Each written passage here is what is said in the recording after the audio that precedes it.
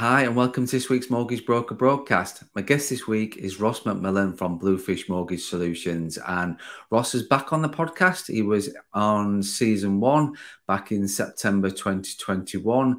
In that episode, he was talking about his journey from estate agency into mortgage services and being a mortgage broker. And so, past 18 months, he's moved from being employed to the self-employed mortgage broker, and now he's got his own firm, business and brand. So I wanted to get Ross back on the podcast to have a chat about that. But more importantly, Ross right now is focused on his website and looking at his SEO content. And yes, he's got his social media platforms. Yes, he uses those mainly for his reviews and the Google reviews he has and posting those. So I wanted to get Ross onto the podcast to talk and explore a little bit more about his website, why he uses that, why he focuses on the website. And yeah, let's just get Ross back onto the podcast. You're listening to the Mortgage Broker Broadcast with me, Craig Skelton, the podcast which helps mortgage brokers at all stages of their mortgage broking career. So welcome back onto the podcast, Ross. How are you? I am astonishing, Craig. Delighted to be back. Can't believe it's been so long. But I know. Well, obviously, we just had a bit of a chat before we hit record, and September 2021 is when you was on the podcast the first time and the last time. So, like, wow, like it has been such a long time, and so much has changed for you, so much has changed in the world, so much has changed for me at the business. Just like unbelievable that we've not had a chance to get this recording updated for the last 18 months. So glad to hear you're outstanding as always. How are you doing? All right? yeah, no, really good. And like you say, 18 months just doesn't seem it was that long, that's for sure. But yeah, a lot has changed, which we'll no doubt go into. But I enjoyed being on the podcast the last time, and I'm sure we'll have fun today as well. Absolutely. And for those that people are watching on YouTube or on social media platforms, you can see that what's changed this time is you've got your branded attire on, merchandise. That absolutely, yeah. No, the last one I don't think we were on video, thankfully, but this time we are.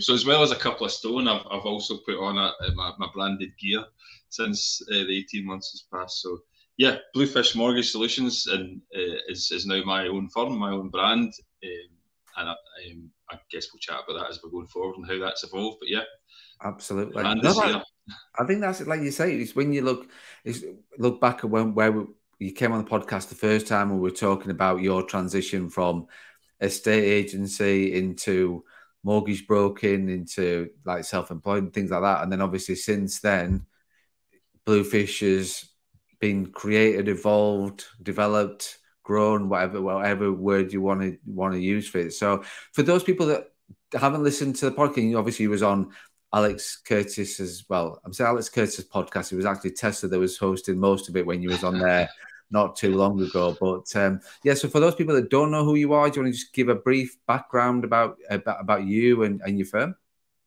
Yeah, sure. Well, the brief background is I've been in property for about 20 years or so, of which roughly 2/3 of that has been as an estate agent across Scotland as a valuer and all that kind of stuff. And then 5 years ago, roughly 5 years ago, I decided I'd had enough of that and I moved into the mortgage side of things. Initially employed and then self-employed within another firm. And then in the last, well, it's actually about almost a year ago, I was always interested after the podcast in my brand, my way, which was something you're auction, having my own firm, basically having my own brand, having a bit more control over things. Started chatting to you again after well, almost a year ago, as I say. And then from about August last year, that Bluefish arrived as my own brand, my own firm, and I'm delighted with how it's going. So we're about 6 months in now, and the future's rosy, and it's been a great start. Really pleased with how that's all gone, and that's it. Basically, I guess in terms of the mortgage side of things, nothing much has changed. I still specialise in helping people through the whole journey, not just the mortgage side of things. Because of my background in property, I can add all that to the mix. But the main difference now is I've got a bit more control over our own market and brand and everything else that brings with it. So, which was the main objective of creating Bluefish, to be honest. So, yeah, that's kind of where I'm at. No, when you just sort of said there, like 6 months, I can't believe that it's Bluefish has only been sort of trading 6 months. It just feels you've gained so much traction in such a short period of time. I mean, obviously that's what we're going to talk about in a different way, but I can't believe it's only 6 months. It feels as though it's been around forever. Well, I think that's maybe, yeah, working with me sometimes can feel like a long time, but yeah, I think technically we're probably in the 7th month now, but obviously some of that time is laying foundations and stuff. So actually, kind of trading was towards the mid to end of August last year, which was 2022. So yeah, it does. It seems like it's longer almost, but there's been a lot achieved in that time. It also seems short too, and I think that's important. It is just the foundations. It's just the start. There's no mad rush. There's no great agenda to conquer the world. It's just about doing things my way, which is the whole point, and that's been great. It's been everything that I'd hoped it would be so far. So.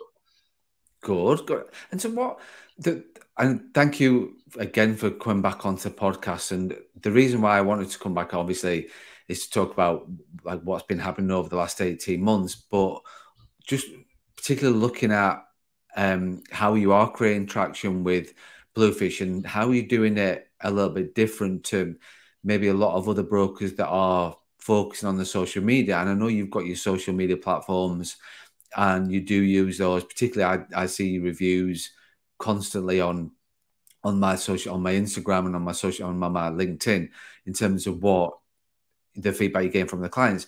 But the reason why I want to talk about is that you are really doing well in the whole context of having your own website, working on your own SEO, working on your own keywords, and putting a lot of time and effort into building your website out rather than focusing on your social media platform. I'm not sort of saying you're not looking at your social media platforms, because clearly you are, but would you say that most of your time is spent working on your website compared to your social media platforms like Insta and your LinkedIn? Yeah, and I think that was a big driving force to create the brand, was to have a website basically that I could work on and create content, and that was effectively, I work from home, so effectively the website becomes my office. That's my building that I'm building for the future, that people can access both now and in the future. Whereas the social is a bit more transient, I think, and yes, it's important to have a presence on there, but I think personally that was, I could do that without necessarily having my own brand and my own firm to some extent. There was perhaps less restrictions on that, whereas having my own website, and the website that I've got now, and being able to do the content and the specialise in certain fields and write content around about that wasn't an option really when I was what would be known as a registered individual under another person's firm. Which was fine in lots of respects, but I just didn't have that control from a marketing perspective as to where I wanted to take my own personal business, which I think the website gives you, and social media might give you it, but it doesn't give you it to the same extent. As I say, I think I look at the website as my office. That's my building bricks in the street, if you like, because that's where lots of people are looking.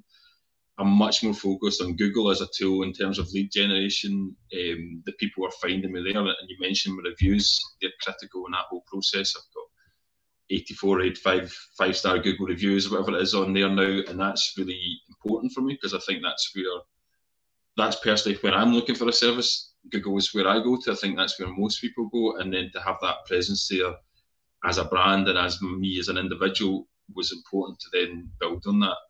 And the website allows me to do that as well, because now, rather than perhaps going to a page within somebody else's firm, or just a single page that wasn't really offering much in its own right, I've got the full brochure website, if you like, which can show people a bit about me. They get to know more about me. They get to see client reviews. They get to see the types of mortgages I can help with, and read about what their circumstances are, and hopefully find solutions within that to then get in touch and take it from there. So, yeah, you mentioned I'd been on the podcast with Alex and Tess, well, briefly Alex, but But that's been really important because that's all been about search engine optimization and utilising that as a means to reach out to people and to let them know that I know what I'm talking about, and they can find me and get in touch. And that's been across the UK, not just locally as well. That's been one of the boons of using that technique, as perhaps social is more local and more within your own area, or it's certainly a more restricted audience. And it's also, in most cases, an audience that is not directly looking for your service. They're just on their social media, browsing and whatever else. And I think that's a key point with utilising the website and Google, that people are if they're spending any time on your website, it's because they're looking for a mortgage. They're not just browsing through and they like the look of your picture or whatever. So I think that's a critical distinction, and it's been great that there's been some traction on that already. But just having the avenue, even beyond search engine optimization and writing content, having the website there that people can interact with me directly as my own brand and my own firm was really, really important, and was a big part of my reason for setting up the firm and having control over that side of things. I think that's it. It's a really good point that you make about, because when I look at your website, I see, I buy into the brand, I buy into you as a person, I see you as a person, I can actually see who I'm dealing with on there. And I think that's sometimes that is missed by mortgage brokers, because what they will do is they'll have a website because they think they have to have a website. They work so hard on the socials and getting the personality across, getting the trust and all those things. But then when the client hits the website, they don't see that person that they've seen on the platforms. And I think you're right. He puts you in control of, like, somebody hitting your website. No, you know that they're looking for a mortgage broker. They're looking for some help to get the mortgage sorted out. Whereas if they just happen to follow you on social media and just scrolling through up team sort of accounts that they follow, and that gets it hitting their face every single day when they're scrolling through on social media, it's a more direct but more purposeful interaction with the client, because actually, you know, if somebody's seeing your website and they can see about you and who you are, they're looking to do some transaction with you in whatever guise that looks like. Yeah, no, I think that's true. And the joy of the website is as well that there's, and certainly the search engine aspect of it and the content is perhaps a bit more specialist. Yes, there's things on there about first time buyer and kind of relatively general home move, remortgage, all that kind of stuff. But I do have some more specialist types of mortgage and clients. And just yesterday, I had an inquiry via directly from that. So people are going there looking for that specific information and coming to me. I've had a couple recently. I've had cases completed recently that were directly from people searching for a particular type of mortgage or a particular type of advice. And the good thing about that, which I don't think you can get across in social media, unless people are following you consistently, then they're not going on. They're just seeing you flittingly and in and out. And yes, they might get a picture of you overall, which is definitely worthwhile and it's good. But if they're looking for a specific solution, then I think most people like to see a web page that they can then take the time to read over, and then that prompts inquiry from there. But I think in terms of personalization, so I think as a one-man band, I think there could be nothing else. I think if you're part of a larger firm or you're principal of a firm with a number of brokers, then perhaps your personal presence is less significant. But I think as an individual, self-employed, effectively broker with your own firm, I think you need to be front house of that's and make it clear that that's who people are dealing with. And they might not like you. They might not like the way it looks on the website. They might not like something about it. That's fine. But other people will, and that's the people that you want to work with. So when you're not looking for volume, it is about quality of relationship and an inquiry. And I think that comes from a personalised, to some extent, website, or certainly your presence on a personalised basis. But equally, it can't just be a website with a picture of your face on it and a wee bit of blog. That's not going to be sufficient. It needs to be offering a bit more to be successful, and specifically about answering the questions that people have initially, to then prompt and go, yeah, let's have a chat and see if you can solve my problem, which is, Bluefish Mortgage Solutions is the name of the firm. It's about providing solutions for people. So it's about answering the questions that they've got and taking it from there. So yeah, I think it's critical. And is that when I look at your website, there's an about you, where there's the mortgages, and then there's a specialist mortgage section. Is that how that section came about in terms of the specialist side of things? So how is that because from clients' questions, client feedback, or how did you create that? Why did you create that section? Yeah, but 100%, everything on my website has been based on client experience, if you like, and anything that's on there, I've done a mortgage, at least one, if not more, around that particular topic, and it's because of that conversation with clients and the questions they're asking that perhaps sometimes as brokers we take for granted, or we think are too simple and nobody's interested in, that we can then answer those questions. That's what's prompted the content, and that's what we want to get out there. There is a desire to find the answers. So it was very much, it's never been reverse engineered, the website, other than there's a template in which you would want to cover the, if you like, the general stuff that most mortgage related websites would have about first time buyers and home movers, remortgage. You're going to have that as a template. But certainly from a Google perspective, you're going to struggle to be ranking purely for that kind of business because it's quite generic. So it's the more specific stuff that you can perhaps have success with. But that's all been as a result of client interaction and calls. And then that helped build the website moving forward, because there's always new questions. There's always different perspectives that people have on things, or different problems that they bring to the table, that you can then start to address within, obviously, conversations, because the website doesn't give the advice. The website doesn't pull everything together. It's to some extent still generic, because it can only be that because it's everybody's circumstances individual. But it's giving people enough that they want to, you know what you're talking about, and you can kind of come back for more. But it's all through client conversation. It's right. Like a couple of weeks ago, I adapted a couple of pages purely on the basis of a question that was asked directly by a client about a specific thing, and I think that's how these things can evolve. So yeah, I think that's, like you say, it's good to hear that that's how it's evolved. When I look at your website, and we've got joint borrower, we've got fixed term, we've got foreign currency, there's a lot of content in there. There's a lot of information. Does that take you a massive amount of time to create those sections on your website? It doesn't. I think initially, to be fair, it took longer than it does now, because I was still getting to grips with some of the technicalities of getting onto the website, and just the structure of things, and how SEO works, and how you want to be tailoring your content to some extent to what Google wants, as well as obviously the client, because the clients are behind Google, if you like. They're prompting the questions through Google, so you need to know how Google is reading your page without getting too technical, and the format that works for that, so that Google will then put you in front of people asking those questions, which is kind of the whole purpose. But now, I mean, generally, I just add to as and when. I don't necessarily sit down and think I'm going to write some website content today. It just comes out of conversations, depends what's happening that week, what the timing is. And because I have a structure now to most of the pages, not quite a template, and obviously everyone's slightly different, that element of things is all quite quick. It is just about answering the questions, and you can't answer every question. So you can have a page that perhaps doesn't have a huge amount on it to begin with, but it's going to evolve over time.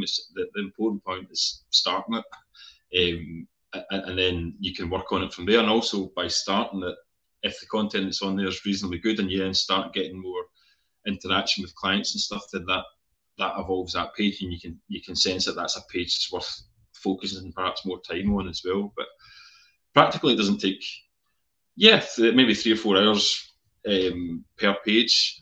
But some of that's down to structure and moving things about and deleting things that you shouldn't, trying to work out what you've done wrong, and and all that stuff beyond just the content itself. So. But I think, like I say, it's the same as anything, isn't it?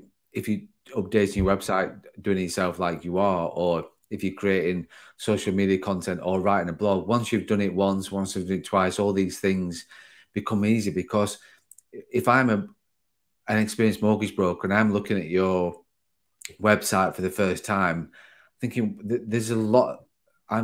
I can't believe that that's something that you've done yourself. It's just an absolute awesome, looks great website. Clearly, it's got exactly what it, excuse me, what it needs in terms of you got the contact form straight away. We can see the reviews at the top. I know how to get hold of you. I've got a bit about you, about what you do and what you offer, and as I go down. So I could be, as a mortgage broker who's thinking I need to create my website, I could be intimidated about thinking I'm never going to get it as good as, like, I can't believe that Ross is, and it's where do you start? It's like, how do you start and all those sorts of things. So with the website, you always knew that that was going to be your real sort of marketplace, like you said before? 100%. Yeah, I think as we touched on at the beginning, it was a primary motive for creating my own brand and my own firm, is to have that presence online that yes, I could have it to some extent, social media or whatever, and I can have it within another firm, but I couldn't have complete control about it. And I definitely saw it as a website, and I know other guys and girls have different views as to where their focus is on, and that's all fine. I think that's the joy of the market. There's different things for different people, and the joy of the industry. Actually, there's different ways to run your business. There's different ways to things to focus on. But mine was absolutely always going to be the website. And in fairness, I mean, well, Alex from the Lead Engine, who you're aware of, and I was on the podcast, they made it relatively easy to have a kind of template form of website that I could then work with moving forward. But that was just the bare bones. That doesn't do anything for you, so to speak. It just gives you the tools to make something moving forward. So it's yeah, there's some technicality about it, but you can certainly get the bones there. But then the content itself, you need to come up with yourself. You need to do the work. It's like everything. Social media is no different as well. If you I don't put a huge amount on there. I perhaps did initially, but then I found it quite time consuming as well, much more time consuming and almost stressful than the website, because the website, I don't feel like I've got to get something on there every day, whereas social media, to some extent, it felt like I've got to get 3 posts a week, 5 posts a week, whatever else. And yet, I wasn't necessarily seeing results from that, and I just wasn't totally comfortable with it. And then you're sometimes churning out things that I didn't think were necessarily the best content or things like that. So now I just pretty much stick to my reviews, and I'll have bits and bobs that I'll stick on there on the social media. But my point with social media or anything else is if you don't work at it, it won't do anything for you. And the website is no different. If you're not producing the content and keeping the website up to date on a regular basis, and I guess have a clear vision as to what it's supposed to be achieving, it's fine to have a website that is purely just a brochure website there that people click on, and that's what it's there for. If they happen to find you on social media, you've got a website that kind of functions enough for that purpose. And if that's all you want, that's fine. But if you want something that's going to perhaps generate more specialist content and things, then you do need to work at it. There's no doubt about that. You talked about something in terms of time, and knowing as I do now, I know you're never going to be 100% happy with your website because you're always looking to tweak and improve it, and as it evolves. But and obviously, like you said, you use Alex at the start to then look at a template. How long did it take you? Probably it's hard to, because obviously it depends on how long you're spending each day, each week on that. But how long did it take? Did you feel it took you to then think, you know what, I've started with this template, but now I've got it formatted and I've got it's looking how I want it to look, and it's looking the part, and there's just little tweaks now moving forward rather than changing the whole setup? Well, I was quite quick to get the website up there. I think it was important to get it up and out there. I think this pursuit of perfection is a folly. It will never come. So it was important to have something out there. That was the priority, and that stood me in good stead further down the line, because without getting too technical, because the website's existed for a wee bit longer than just initially 1 month, you're not going to get much traction after the month, but because it's been there and it was out there, and then I started to add more of the content a couple of months, kind of 6 to 8 weeks down the line, was when I started to add the more specialist content, round about November time last year, so about 4 months ago. That's when the more specialist stuff started to, I worked on that, and I was starting to get a bit more clarity as how that could function. But because the website had already been launched for a couple of months, in whatever form, which was, it was a fine enough form, but that's certainly evolved. That helps with the new content coming through, that you've just not a kind of fly by night that's just sprung out of nowhere. But it can take a while for that to build up. Mine has worked a bit quicker than most, but I think if I'd waited for the website to be perfect, I'd probably be another 3 or 4 months behind still on all of that happening. But once, you'll always change it. You will always change it. I think if you've got your brand in there, you're comfortable with your branding, web pages change all the time, and there's no harm in that, I think. But if nobody's seen it, then it might as well not be there. So I think within reason, you want to get it out there as quickly as possible, even if it is at its most basic format. But it's sufficient. It's got a home page. It's got an inquiry form, and it's got a wee bit of information on it that perhaps would entice people to contact you further. Then that's a starting point, and then you work on it from there. I think that's, like you say, it's just about having that platform to build on, isn't it, that you're happy with. I think that's, people think that they've got to start and launch the absolute perfected website or social media video and Insta reel or Facebook reel or whatever they're looking to create. They'll strive for that perfection and then not do anything until they reach that perfection, which, like you say, is just unrealistic. It's not going to happen, because it's about getting that out there. The quicker you get it out there, the quicker you'll learn. Like, if you were still perfecting it now, you'd still be tweaking, still be doing the things you're doing, but nobody will be seeing it. And there's no point to that. It's just a waste of time for you, and just, you could be doing far better things. So, like, when you look at traction from point of view, so we look back and think, right, we've got, and it's interesting what you said there about a clear plan and expectations of the site, because I think that we'll probably come back to that, because that's something that can be challenging as well. Is that when you look at traction and starting to generate leads and actually people contacting you, how soon was that in the process that you're thinking, actually, I've got my first one, I'm starting to get two, I'm starting to get leads coming through now organically from the work that you're putting in? Well, there's probably two tiers to that. So having the website in a reasonable form from the outset meant that people finding me on Google just perhaps locally, or just looking for a mortgage advisor near them or whatever like that, would find my Google listing, and then there was a website on there in which they could inquire. So pretty much from the beginning, I was getting inquiries via that presence, which is where the Google reviews that I had helps, because that all adds to it. So that was one element, and that continues to be the case. The actual specialised content and the SEO side of things, it was roughly about coming up for 4 months, it would have been, of the content being out there before the first inquiries started to come in for that, which kind of industry-wide would be considered quite quick. Most of these things you would expect a minimum of about 6 months before you start to see any traction. And by traction, it's about people seeing your page, and that is meaning that you're on the first page of Google, or you're within a kind of reasonable search scope, if you like, for people on Google, and they're seeing you, and not necessarily always clicking on your page, but you're there on that as amongst the options for them. So it was within roughly about 4 months, 3 to 4 months was the first inquiries, and certainly one of those cases has already gone. It's gone to offer, and will go to completion soon. So from that perspective alone, it's been worth it. Even if that's the only case that was to ever come from that particular page, then that's absolutely been worth it.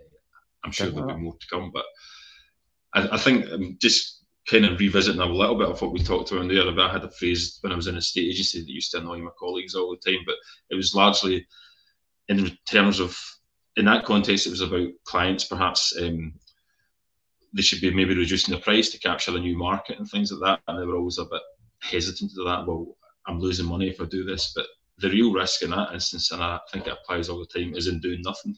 People are, if you don't have something, if you're not got it, then you're not risking anything by doing something about it. In that context, it was reducing prices or changing marketing strategy. And the same applies here.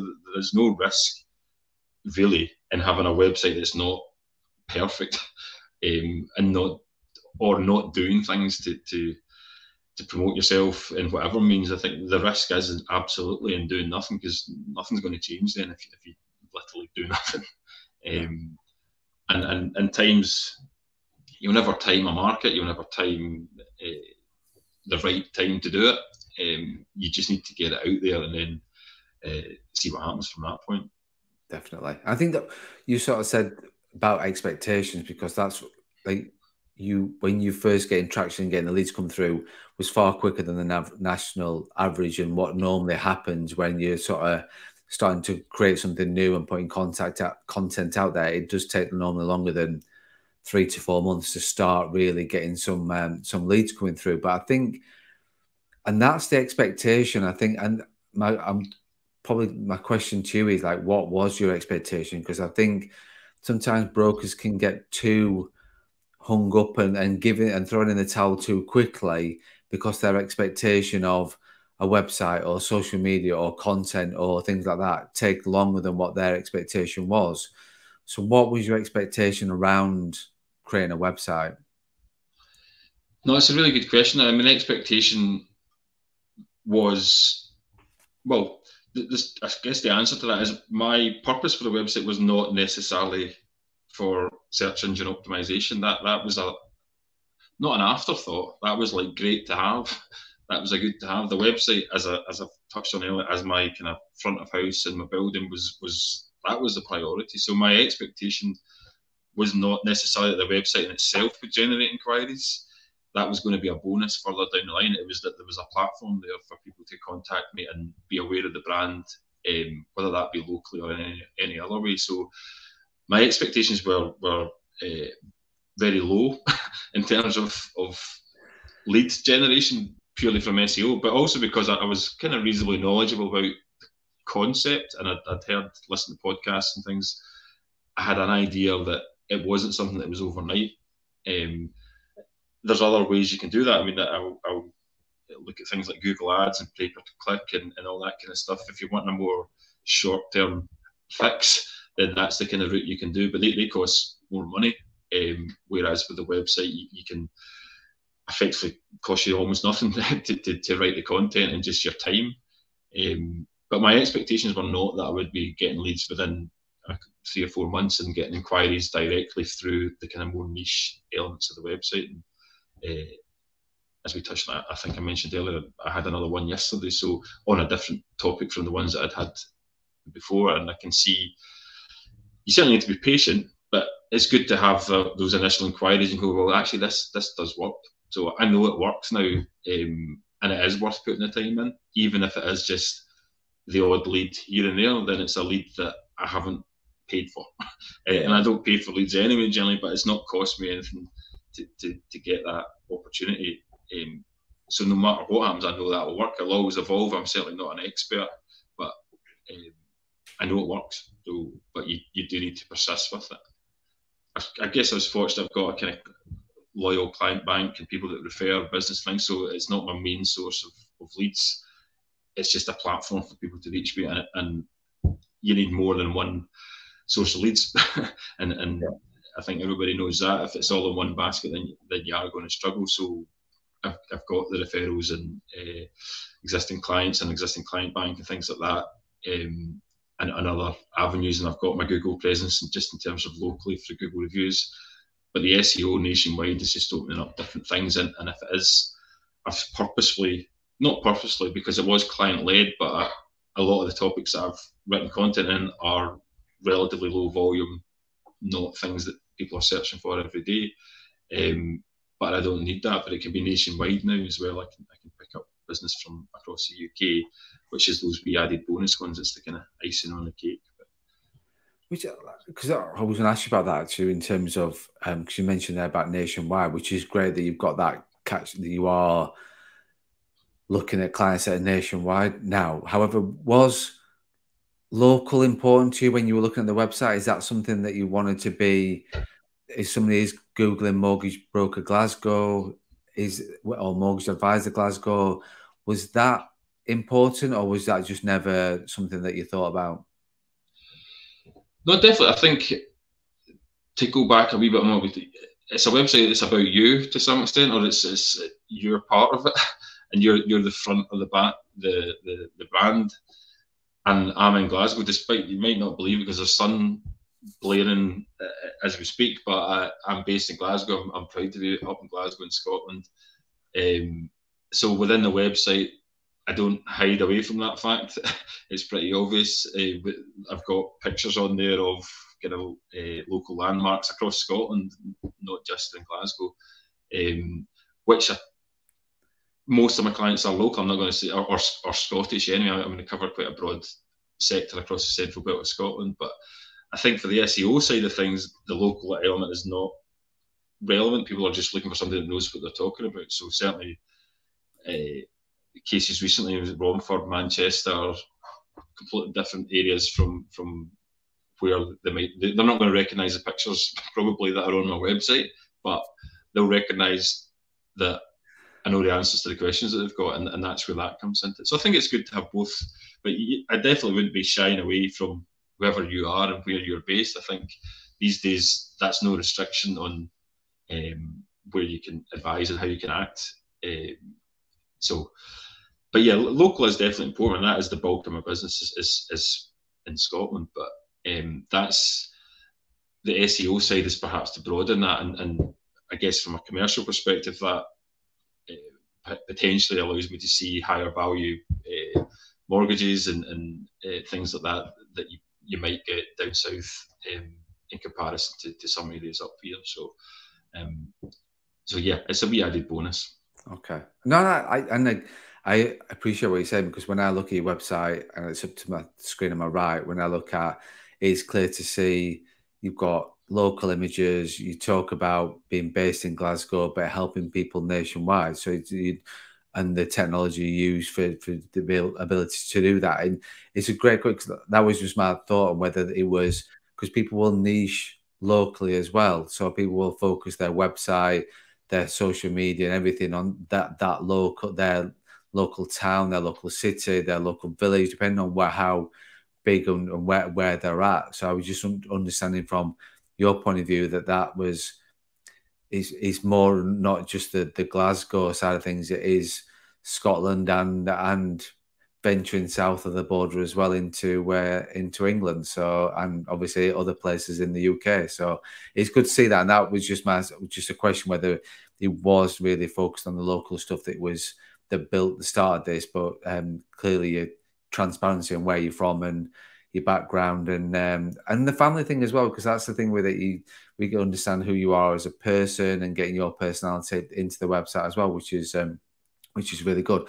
One thing that I just wanted to touch on was because I know you've already sort of said that, because structure to me about structuring your working week, structuring when you're doing things to make sure that things happen, and you're just sort of coming in and blowing that water, going, well, yeah, I'll do it when it needs doing, kind of thing, which is nothing more than I didn't expect from Ross. Absolutely not. But and is that because is just the way that you are, or is that just the way that you feel that needs to happen with you reacting more with the website rather than sort of proactive stuff with the website? You don't feel as though you need to structure it, or is that just how you like to work, given that you own your own business and own your own brand? Yeah, I think it's the latter. I mean, the structure's good to an extent, and you've got to have it. And there is elements of that within my working week. Small elements, as you're well aware, but there are things that happen every week.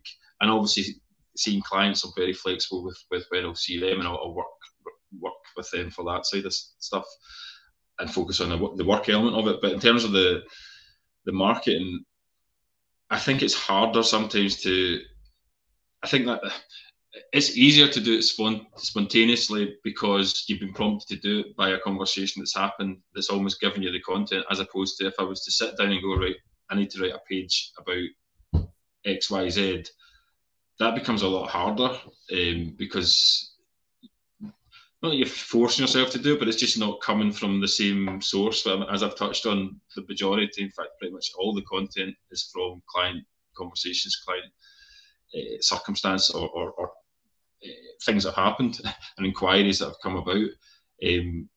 So I can't predict when that's going to happen and how that conversation is going to go on an individual basis. So the kind of spontaneity about it is important. Having said that, sometimes I don't even do it then. I'll just write it down and I've got it there for future, and then that's when I'll maybe bring it to the table. But I need to have had that spark from a client effectively, or for a conversation to do it, rather than I know other people will sometimes kind of reverse engineer it a little bit as well, and they'll look for like what kind of high volume of searches are there for a certain topic, or what type of client are they wanting, and that's fine. And you can potentially write content working back from that. But personally, I'd rather work the other way, kind of more. I don't want to say client focused because I don't think that's fair, but that's what drives it is the conversations that I'm having. But yeah, having my own business, that was the key to everything that I do. It's so critical in it to have that control. I could decide what I'm doing, when I'm doing it, and how I'm doing it, up to a point, and that was the whole point of initially becoming self-employed, but then more recently having Bluefish and having the brand to do my own way, and I think that's great that opportunity is there within this industry, and obviously there's different avenues you can do it, but certainly the way it's worked for me has been ideal, and equally good to see how others do it as well, and we can share ideas across the board. I think that the industry has really surprised me. I guess I'm almost in my 5th year of it now, and it still surprises me how willing people are to try different things and to share ideas and genuinely try and help each other in the main. And I think that's so refreshing that it still seems to be the case, even in markets that are sometimes challenging and there's different things going on, that people are genuinely helpful and want you to succeed. Yeah, I think that because, and with you, that I know there's something that we discussed when we first started even talking and interacting, was that you've always said that, and I don't think that will ever change. I think because whether that's because like you and I have come from the large corporate world, which was very just a different mentality, and when you've got that freedom, it is having that freedom and having that abundance mentality and helping people out and having that. It's just good to have that culture, good to have that value and work ethos that actually is about helping and sharing each other to then for the benefit of the client ultimately, really. And that's the thing with it, and that's ultimately what it's all about. It's about making sure that brokers are educated to then run a successful business, but making sure that the client gets the best advice, because it's not easy being a broker, as we all know. It's not. You've got, especially when you're first starting out, it's where do you go to, where do you turn? There's lots of different scenarios and situations from a client's point of view, and lenders' criteria changes, where to go with that, and then they come to you because another broker said no, and then you help them out and find out. So clearly there's a knowledge and skill gap with that, right? The broker that they've talked to before, which is not right from a client point of view. So if there is an avenue and an option and a solution for that client, it's important to make sure that you're going as far down the path as you can before you get that, you fully explored every single option that you've got, which you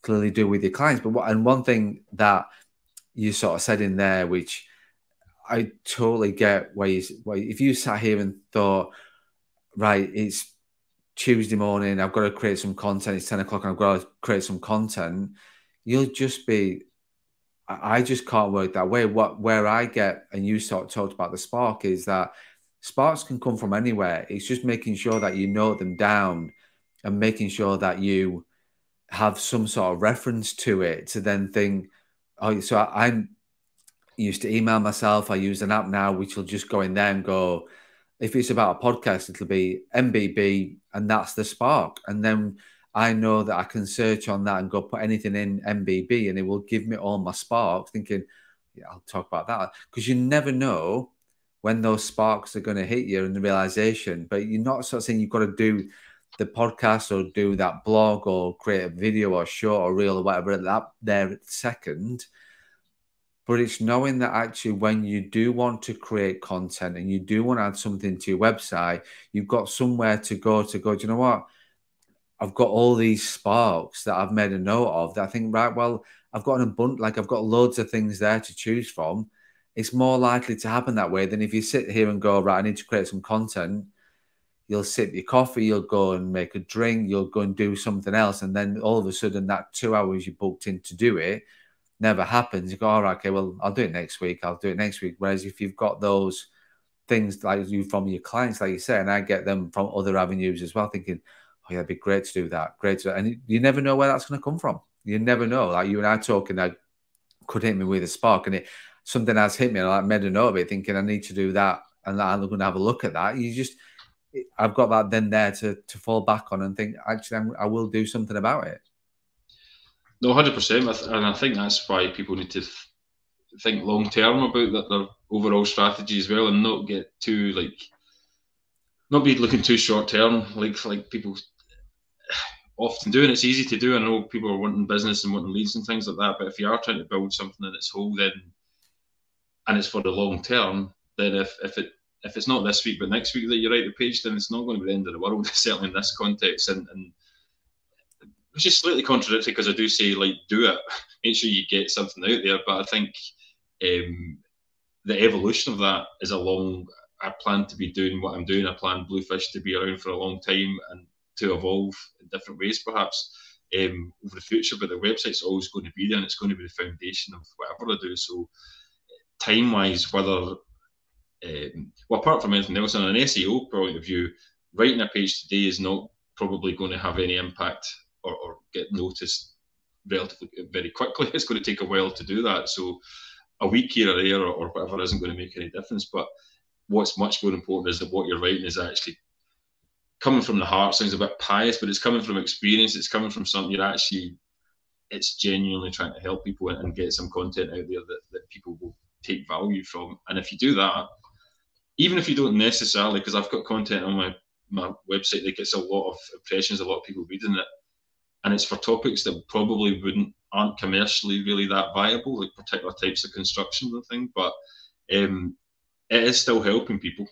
It's still building the authority of your website, and it's showing that you're an expert in your field as well, which from a Google perspective is what they're keen to see as well, not just the kind of low-hanging fruit or whatever that you might sometimes want, but yeah. It's important to be a kind of rounded representation of what you are and what you know. Definitely. Ross, we've I never thought we'd be sort of chat on for 40, nearly 50 minutes about your website and SEO and other things, but we have. It's been great to catch up. It's been good to talk on the podcast about you and what your plans and what you've achieved, and very much in terms of the niche discussion around SEO on the website, which is a different aspect to what most brokers look at regarding the social media and their content compared to the website. But Ross, thank you so much for your time. Thanks for coming back on, and it's been great to sort of see the journey over the last 12 months or so of Bluefish. I know he's never been training as long as that, but the journey over that has been great to see that. And yeah, thanks for coming back onto the podcast and sharing your experiences. No, thanks, Craig. It's been a pleasure, and I'm delighted that I managed to get through it without swearing as well. So I wasn't going to mention that. I wasn't going to mention that. I was just going to sort of think there. That's the longest. Yeah, that's going to be the longest recording ever of anything, any audio or video of Ross without swearing or talking about golf or Rangers or anything like that. But yeah, we won't mention that either. So, but no, thank you so much for your time, mate. I really appreciate it. No, it's been a joy, Craig, and thanks for all your support, and hopefully people will get something from this podcast as well. Definitely. Thanks very much, mate. Thank you for listening to the Mortgage Broker Broadcast, the podcast which helps mortgage brokers at all stages of their mortgage broking career. If you have any questions about this podcast or any topics you want us to discuss, or if you're interested in working with me further, then please get in touch.